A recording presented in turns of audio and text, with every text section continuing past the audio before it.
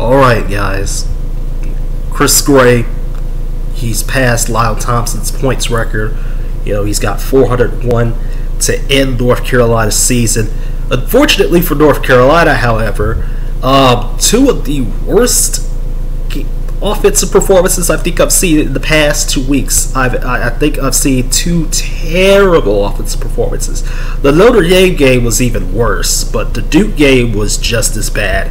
We're talking North Carolina had to ride the coattails of Chris Gray for, the entire season, and it did not work out. Did not work out against Notre Dame because North Carolina didn't score for 30 plus minutes of game time. I believe the Duke game, which I saw earlier this afternoon, it was in a delay for quite a while too. The Duke game, that was rough. We're talking maybe like I think the whole third quarter they didn't score, and in part of the fourth they didn't score. So, the ACC, no tournament. Remember, no tournament for the ACC because they don't have an automatic qualifier. They don't have that. And, a lot of people were like, oh, well, at least a lot of the broadcasters have been like, oh, well, the ACC should get more teams in and stuff like that. And I just don't think that's the case, this year. Duke Notre Dame next weekend will be the deciding factor, and we'll talk about all this stuff again, come my birthday, but the ACC, Virginia has won the ACC technically, because they went 5-1 in conference play, but they're going to be at large, and they're going to be seated somewhere, I think. But the only other team I can see from the ACC getting a bid is either Duke or Notre Dame. I think the RPI, I don't know RPI is a flawed, method and stuff like that. And a lot of people have been, getting on and on about that on Twitter and stuff like the past few days. But Notre Dame, Duke, that is an elimination game. North Carolina was eliminated when they lost to Notre Dame, honestly. I do not know why, people were pushing, or at it.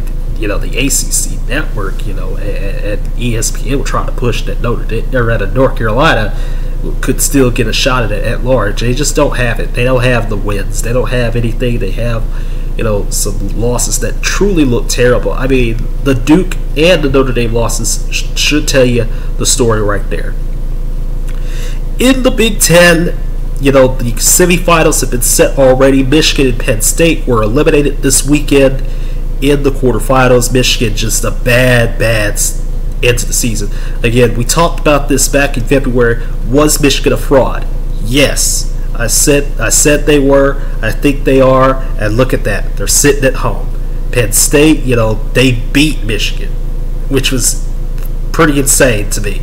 But the four teams left in the Big Ten are Maryland and Johns Hopkins, a unstoppable Maryland with Logan Wisnauskas, by the way, and Rutgers, Ohio State. A Rutgers team, that, many think if they don't win against Ohio State could lose a bid to somebody, but I genuinely don't think that because I think Rutgers has a strong enough, they have the materials to get themselves in.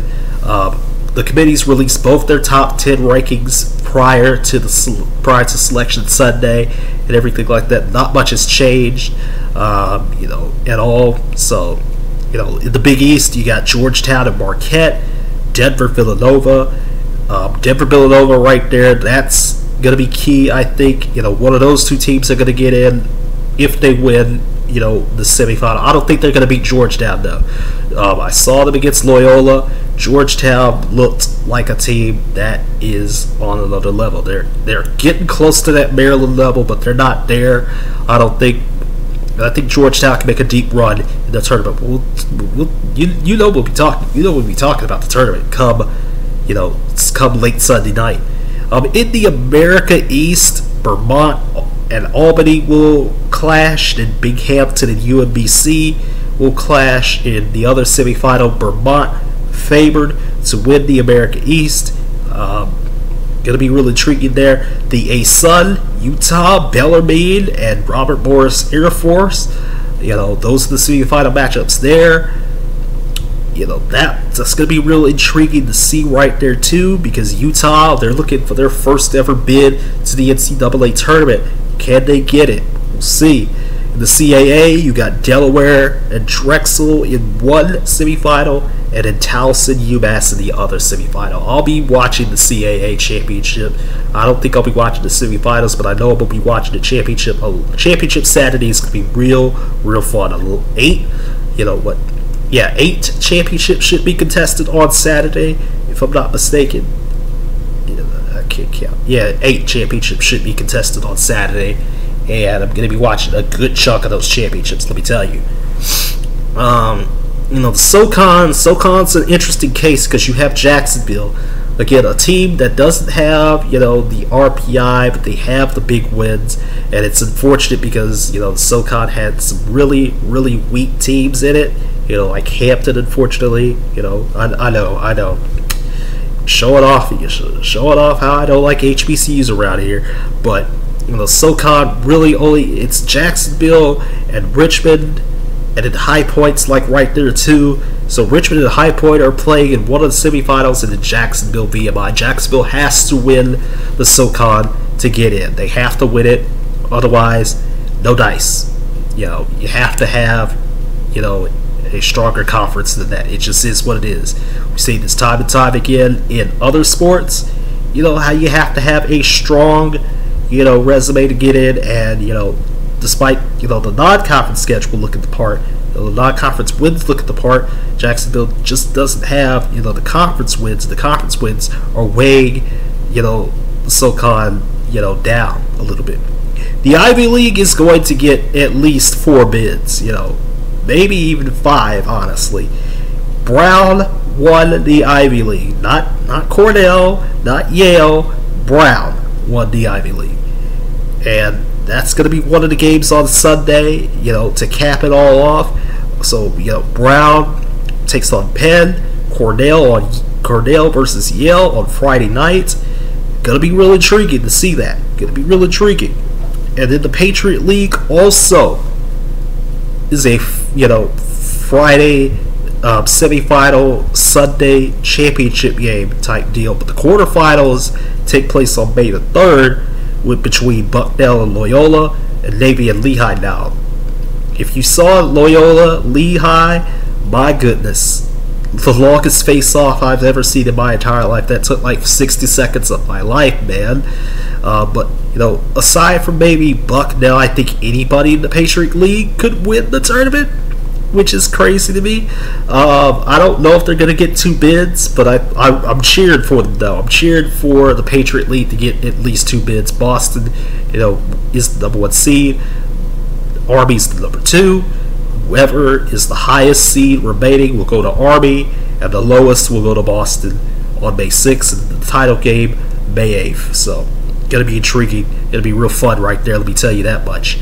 And in the Mid-Atlantic Athletic Conference, the MAC of St. Bonaventure will be taking on Siena, and Marist and Manhattan will get together. And that title game is going to be very early in the morning, on May 7th. Going to be very early, 10 a.m. Eastern. Early, got that ESPN moniker, ESPNU. So get up early. And, St. Bonaventure is a team that's looking real intriguing right now. I think if they can win the MAC, they can get themselves into the tournament. But it's anybody's game in these conference tournaments. It's anybody's game. Let me tell you that much. And in the NEC, you got St. Joseph's, who won the NEC by virtue of being at the top of the conference, taking on LIU, and then Bryant's and Hobart May 5th, and then the title game May 7th. So again, a lot of these conference titles are going to be on May 7th. Be sure to watch out for Duke Notre Dame though on May 8th. Yeah, May 8th. It's either May 8th or May 7th. One of those days. That's going to be a at-large bid right there. So I think the bubble this year isn't really all that. Princeton's gonna get it.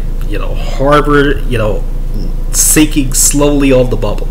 You know, Army right there. They have some good wins, but unfortunately, you know, wins like Syracuse don't mean much anymore. I think I said North Carolina already. Duke, Notre Dame, just not there. They're gonna have to. Somebody's gonna have to win that game. You know, Duke has the better RPI right now, but it might have shifted in like the nanoseconds since I posted. Since I posted this video, you know, and everything like that.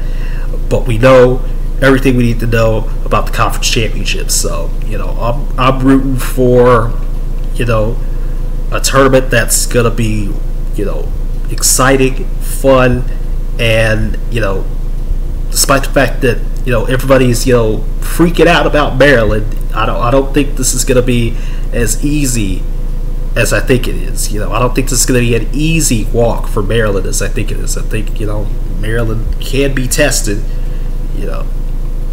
So we'll see if Johns Hopkins can actually test Maryland this time, because they didn't in their regular season finale. They did not do that. And then we get to the National Lacrosse League. National Lacrosse League, the playoffs. They're here, finally. And the first round of the playoffs will be just a single elimination game. Remember, they changed the quarterfinals. You know, they changed the semifinals, and they changed that to a best of 3. The NLL finals are a best of 3. So, first round of the playoffs as follows: Halifax taking on Toronto, Colorado Mamba taking on Calgary. Both of those are on May 6th. Albany, Buffalo, the best team in the league right now. A lot of concerns are about Buffalo right now. Let me tell you that much. And then the Wings of Philadelphia taking on San Diego, the Seals. And both of those, the Buffalo Bandits, San Diego Seals games will be on May 7th. The quarterfinals are in between May 12th and 30th. So, you know, that's like 19 days. I don't know how this is going to work, but we're going to get those quarterfinals in, and then the NLL finals June 2nd and 20th. In between those 19 days, we'll have the NLL finals. So, and, you know, predicting the NLL playoffs is a little bit harder for me. You know, most of the conference championships, I really want the top teams to advance. I want a competitive, highly touted, you know, NCAA tournament. But the playoffs, however, you know, it's a little bit more interesting. It's a little bit more of an intriguing factor because of the best of 3 aspect in it. You know, so it's going to be a little bit harder. We'll see how, you know, things shake out in the first round.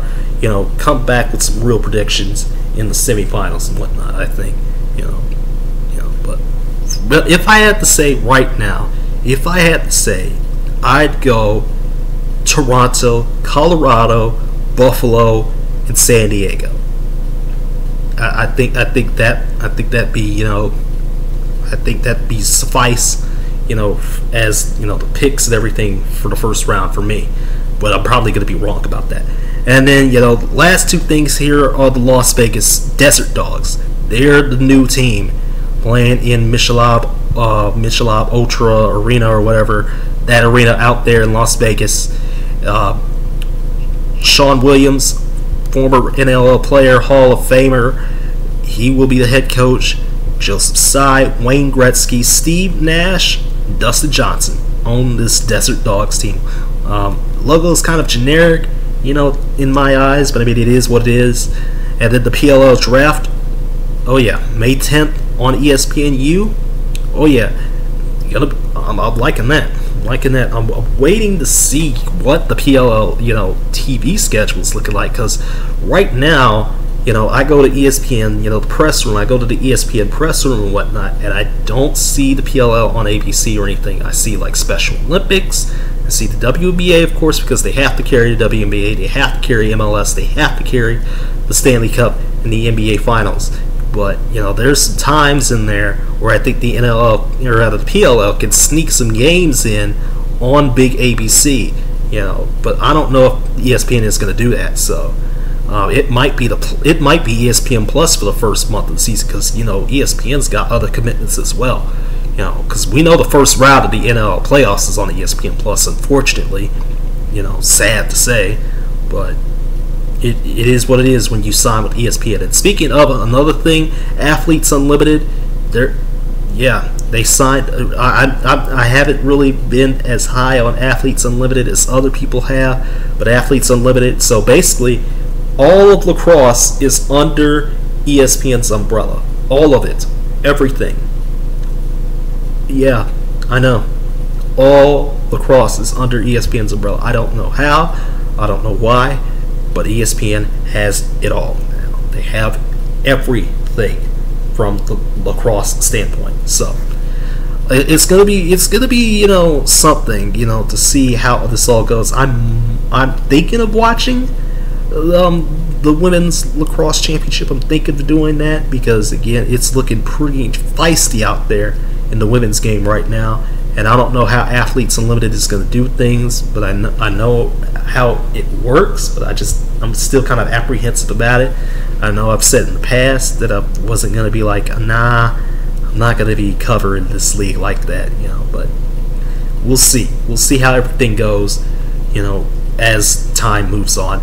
But I'll see you all this Sunday. You know, we got to go over, you know, who the automatic qualifiers are for the men's lacrosse championship, the at-larges, who's seeded, who's not, who got snubbed, who didn't, and then the second round of the NLL playoffs.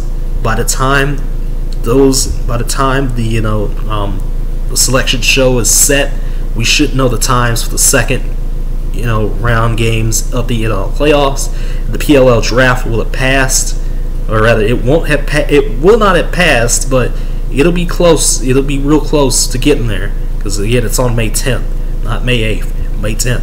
And, you know, there you go. So, that's it. That's all I got to say. A lot of stuff is going to get broken down next weekend. Cannot wait. We got a lot of lacrosse, you know, to come on and just dissect this week. So, cannot wait. I'll see you all later this week for, you know, all that good stuff. You know, playoffs, not the quarterfinals, the semifinals. I keep messing it up, and then, you know, the men's lacrosse championship and everything like that. So I'll see you all then.